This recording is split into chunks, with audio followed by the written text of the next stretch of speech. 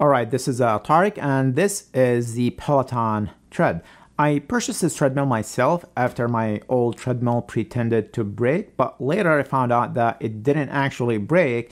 Long story short, immediately after I thought it was on its last breath in the middle of the winter, I decided to go shopping for a new treadmill. The Peloton Tread was not on the list of treadmills I was considering, but there was a Peloton store in the area and I decided to check it out, and I ended up being surprised by how much I liked it.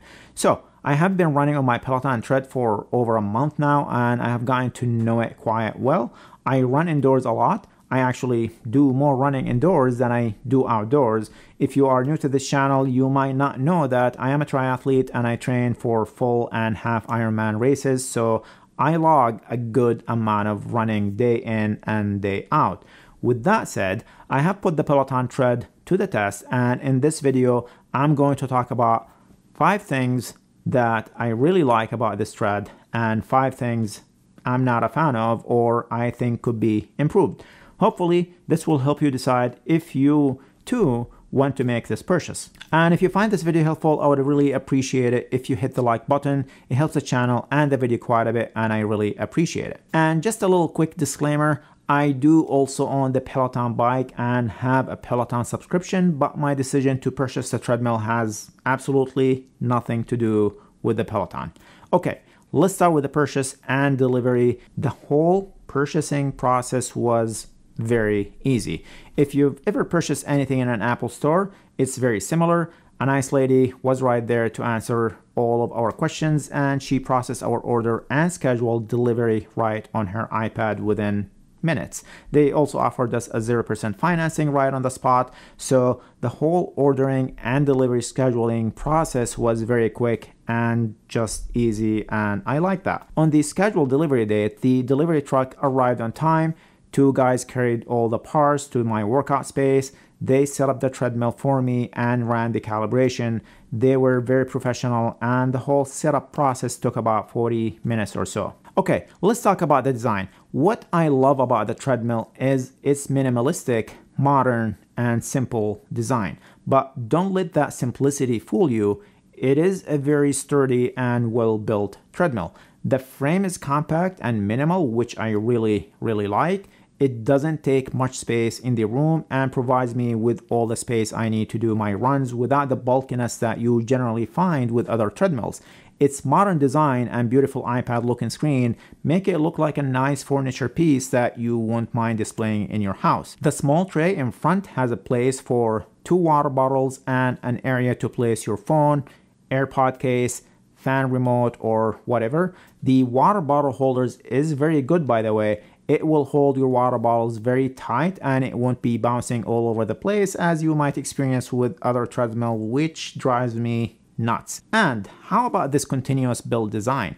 There is no visible motor like you see with almost every commercial treadmill out there unless you spend over $10,000 for a Woodway. This was a big selling point for me because on other treadmills, I constantly hit the motor cover.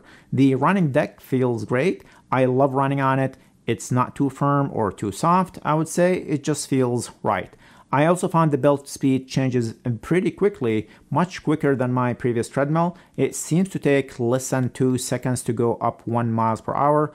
I timed it from 5 miles per hour to 10 miles per hour. It took about 7 seconds. From 1 miles per hour to 12 miles per hour, it took about 18 seconds. The other thing I love about the treadmill is the speed and incline knobs. They are very easy to operate and intuitive. Rotate the knob forward to increase speed and backward to decrease speed. There is also a jump button which you can press to increase speed by 1 full mile per hour. You can do the same with the incline knob. This is helpful when you want to quickly increase the speed or quickly increase the incline. However, as much as I like the ease of use of the knobs, they are not as precise as having speed buttons while running. You will find yourself rotating the knobs back and forth to try to get it exactly where you want it. It would have been nice to have some kind of feedback as you rotate the knobs for each point.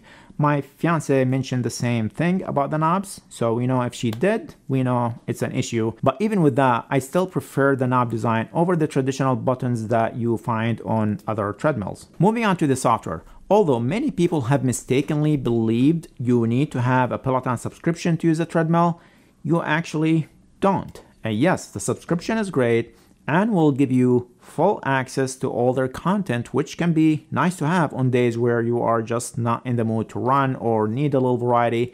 But you can still use the Peloton treadmill even without a subscription. You'll have access to the Just Run feature, which is all you need to run. When using the Just Run, you'll have all the stats such as pace, distance, total elevation, total run time, and even power output, just like any other treadmill out there. Personally, I use the Just Run for the majority of my runs. One thing I don't like about the Peloton software is that they lock down their platform so much. They don't broadcast all their running information over Bluetooth or ANT Plus to allow you to record your runs on other devices like your fitness watch, for example, or broadcast to a third-party app like Zwift. This explains why I have this device, which basically measures the belt speed and broadcasts that data over Bluetooth. It pairs to Zwift, and all my runs are recorded on Zwift as well. Although runs are saved within the Peloton and can be shared to Strava, that's about it as far as sharing and communicating with third-party apps. If you use other apps to log your workouts, share with a coach, and track progress, like Training Peaks, for example, there is no direct way to upload your runs over to Training Peaks. For example, you can use Zwift to ride, race, and work out, and Zwift allows you to share your workout data to many different third-party apps. I am mentioning this here because these are the little things Peloton could do to expand their footprint beyond people interested in their classes and being limited to the Peloton ecosystem. Peloton doesn't even allow you to download your workout files without using some third-party hack or share it to Strava and then having to go to Strava and download your workout file from there. But back to the subscription, this is one thing that I also enjoy about the treadmill. You will find a large variety of classes that you can pick from: walks, easy runs, speed work, hill repeats, progression runs, etc. You can browse through their recommended classes, sessions, live and on-demand classes. If you are looking for something specific, you can use their filter to find specific classes. For example, if you have a 45-minute run on the schedule, you can use the filter to only display all classes that are 45-minute long. You can also filter by the instructor or multiple instructors. Also, other filter options are available, such as music type, sessions only, etc. They also have scenic runs, and these are divided by time, distance, and guided runs where you have a Peloton instructor running with you. You will eventually find yourself liking the style or workouts of some instructors. Personally, I have taken classes with Bex and Matt and found their workouts to be good and engaging for my style of training. Bex comes from a long-distance running background, and Matt is also a cyclist and triathlete, so their workout seems to fit what I do. They also have challenges and programs you can sign up for to help you train for something specific. So there is a lot you can choose from to keep you motivated and entertained. There is one thing that I do not like about the classes though. They do not have any kind of description of the specific run workout. I like to know if the run I am choosing is going to be 5 by 1 minute repeats or if it's going to be 3 by 2 minute with hills repeats in between. I have done a handful of classes, but I find I mostly use the Just Run feature on my own, and that's for multiple reasons.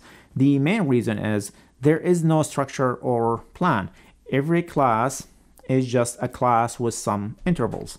If I am signed up for a race or I just want to plan out my year, I like to have some kind of a plan or progression. So for example, this week I'll do 7 by 1 minute intervals, and the next week I might do 8 by 1 minute intervals. If those specific classes exist, they are not easy to find. Their class titles are very vague and are called things like EDM run, R&B run, endurance run, tempo run. And like I said, if you tap on a class, the description doesn't really give you many details about the workout. You'll see very brief details like warm-up time, run time, and cool down. But what does that run time mean? It doesn't really say. If you scroll down further, you will see a pace chart, which gives you some kind of an idea. of how the workout is structured, but it's still very vague. You cannot tap on the chart and see the length of the interval and how hard they are. Basic information about the workout doesn't seem to exist. You can click on the preview video to get some information, but that's just not practical if you are browsing for a specific type of workout and can take a long time. There is also no clear workout guide when you are taking a class. You'll see a general pace or incline recommendation, but the ranges are very wide. You might see something like 6 miles per hour to 9 miles per hour. You'll have to listen and pay attention to the instructor as they are calling out each interval. If you get distracted, you have no idea how long the interval is, which is sort of important when running to know to decide what pace you are going to run it in. Running at 6 miles per hour is totally different than running at 9 miles per hour. Speaking of menus and software, in a class, the menu gives you the option to amplify music or amplify the instructor's voice. There is no option to just listen to music, listen to the instructor without the music, or listen to the instructor and your own music. Many times I found myself wanting to do a class, but I wasn't a fan of the music, so it would be nice to just let me pick my own music. On the bright side, the software does offer a lot of potential for future updates and the possibility of seeing these enhancements added in the future. Peloton is constantly updating their software and adding new features. For example, they just recently updated the Peloton Treadmill and bike with a new feature that allows you to use the Apple Watch as a heart rate monitor. And last year, they added sessions and the ability to stack classes so you can do multiple classes sequentially. So Peloton is constantly pushing these updates seamlessly behind the scene. And just recently, they responded to their users' request to add a pause button to workouts. There are also a few customizable options. For example, you can easily customize the speed and incline shortcuts to any speed or incline you would like. You can also easily hide all the menus on the screen while running by double tapping on the screen. You can bring back any other menu you want to keep displayed. For example, if you want to keep everything hidden except the bottom stat menu, you can just tap on the stats icon on the bottom and bring that back up. All right, the bottom line for me, the Peloton has more pros than cons. As a treadmill, it ticked all the boxes for me. It's well built.